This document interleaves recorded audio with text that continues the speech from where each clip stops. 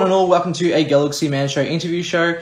So for my very last guest of this week is this incredible actor known by the name of Trevor Berry, who's going to be playing the Dark Knight, Bruce Wayne, the Batman, in this incredible Barbra fan film series coming very soon.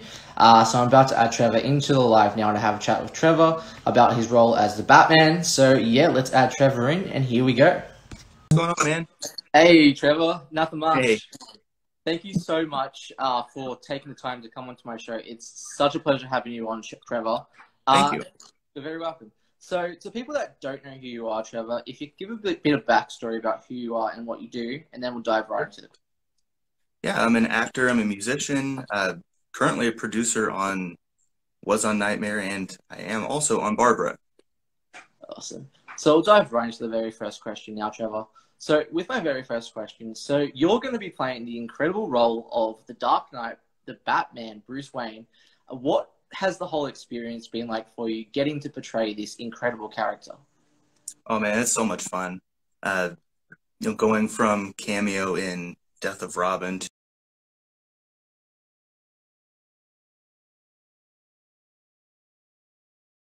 to full-on actualized role in Nightmare to now I'm going to be in Barbra.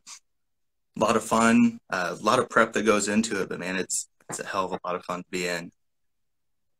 So on to our next question. So when you first got casted in the role of Batman, what were like your emotions feeling at the very time you got casted? So with the first one, I'd seen Brian posted I think he was looking for a location or something, looking for a warehouse for Death of Robin. He posted it in a local filmmaking hub. I just reached out and said, if you ever need, a Batman, I've got a suit. I'm in the area. It'd be a lot of fun to join up. And then he's like, yeah, let's see what we can do. Maybe I don't really have Batman involved. It kind of grew into something else, and then he invited me along. So in that one, it wasn't more like cast. It was just, let's collaborate, see what we can do. And then when he came around for Nightmare, it was more of a process. And to go from, cameo in the first one, where, when it's a cameo like that, there's not a guarantee that, you're going to be the guy in the next one, because, it's the guy in the suit. You don't really see that it's me. And so to go into the next one knowing, yeah, it's going to be me, man, that was pretty exciting. So on the very next question, so how can people relate to your Batman version? What makes your Batman different from other actors that have portrayed Batman before?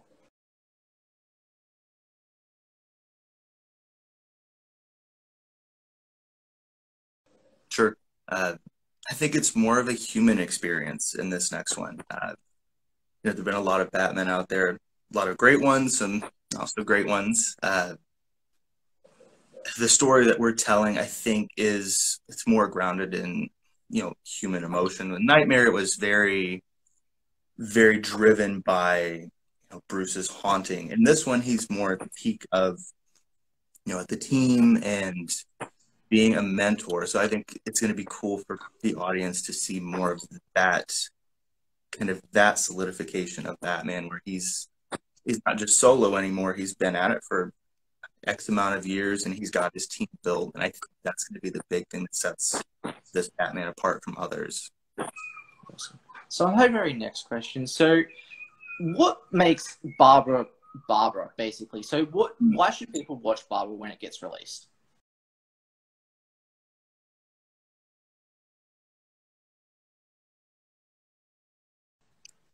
It's, on that same note as the last one, it's not just a cool fan film. There's a lot of those out there where it's a lot of action. That's awesome. I love that. But this is more, it's a really deep emotional story that we're trying to tell. And Leanne is fantastic. So, to have the vehicle for that through her it's going to be something really special. So it's going to be set apart, I think, from other fan films in that there's a heart to the story. It's going to be cool action, a bunch of great stuff in it, but I think that's going to be what sets it apart from other fan films. Awesome.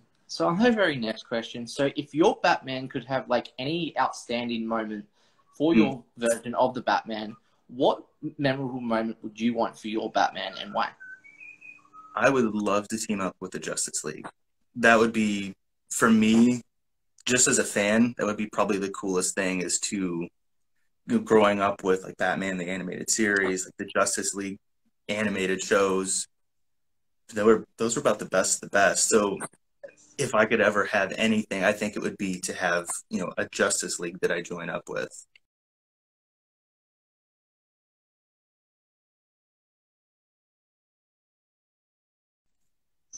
That's cool. So on to the very next question. So who would be your all-time favorite DC hero of all time and why? Oh, oh man. No question. It's just Batman.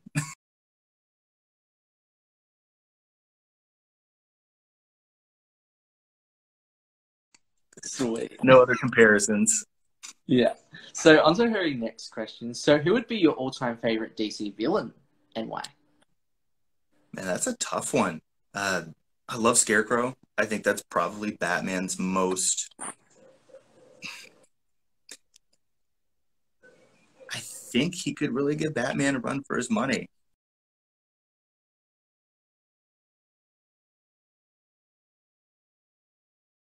Uh, a lot of the other characters come up as like a physical threat. That's a psychological threat that, everything about Bruce is built out of fear and, trauma.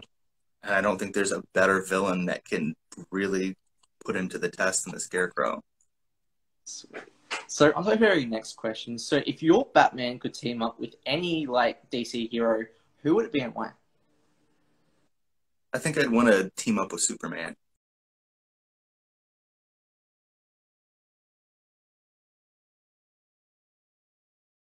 They're usually kind of set up to be kind of frenemies. I think it would be really cool to have that bond shown in a film. So on to the very next question. So who inspired you as a person to get into acting in the first place? Mm.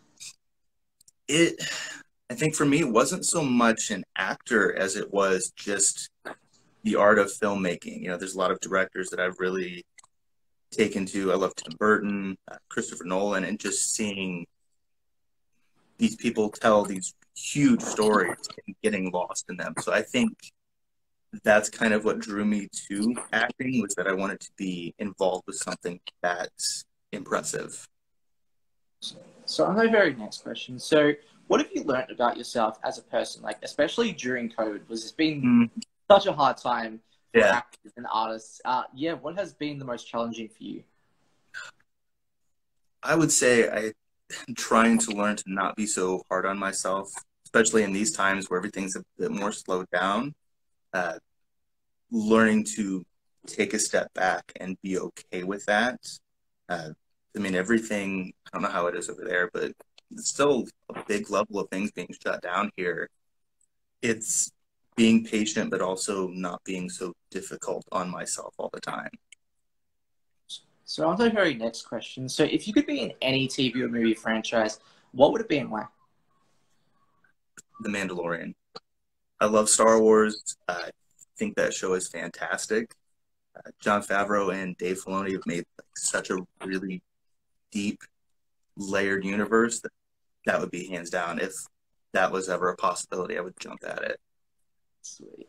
So on to the very next question. So what are like the positives and negatives into the whole acting industry, and how do you Mm. get through those negatives as a person?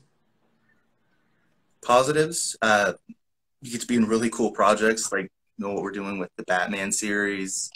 Uh, Being just fully involved in that is a lot of fun. Being on set is great. Negatives, there are always going to be quite a few negatives. It's mainly the rejection of trying to break out of your comfort zone and even it used to be going to a physical audition. Now it's self-taped auditions at home, but still putting an aspect of yourself out there, knowing that there's like a 99% chance that it's going to be a no. That's for me been probably the most difficult thing. It's just learning that it's okay that it's a no, not a no because it's not really about you. It's just that you're not for that character. So I have a very last question, Trevor. So what's like next for you for the rest of 2021, like project wise, that you would like to announce on this? Man, it's big time. It is Barbra. I'm Batman in it, but I'm also producing, trying to help Brian put together a lot of stuff behind the scenes. So that's really my big creative endeavor for the year, is trying to get that funded, trying to get us all situated so we can make this project, a reality. So that would be my biggest thing, I think, would be to say, check out the Indiegogo. Even if it's just $5 or something, it still helps us make this project real. Awesome. Well, can I just say thank you so much, Trevor, for taking the time to come onto my show. It's been such a pleasure having a chat with you and having you on my show. So do you have like any last final thoughts that you'd like to say to people on the show? Rounding back to it, I mean, B Squared, just check out B Squared on Facebook, Instagram, YouTube, TikTok, Vero, and just spam the like button, share it with all your friends. Just, that's really my big focus, creatively, is just that these are stories we really want to tell and can't do it without the audience support. Riddle me this. Riddle me that. What is the beginning of eternity? The end of time and space. The beginning of every end. And the end of every race. Riddle me this. Riddle me that. How do you torment a bat? What question can you not answer yes to? Are you dead?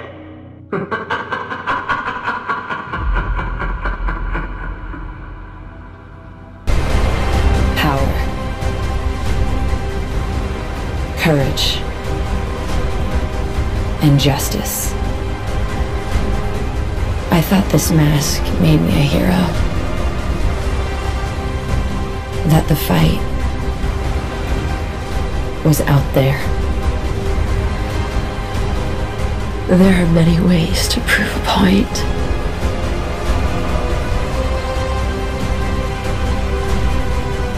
There's more to me than a girl in a mask. I just haven't found her yet. It's my turn to step out of the shadows as a symbol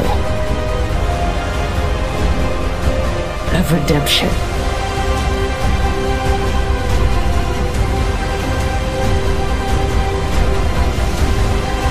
Sometimes the monsters inside of us are our downfall.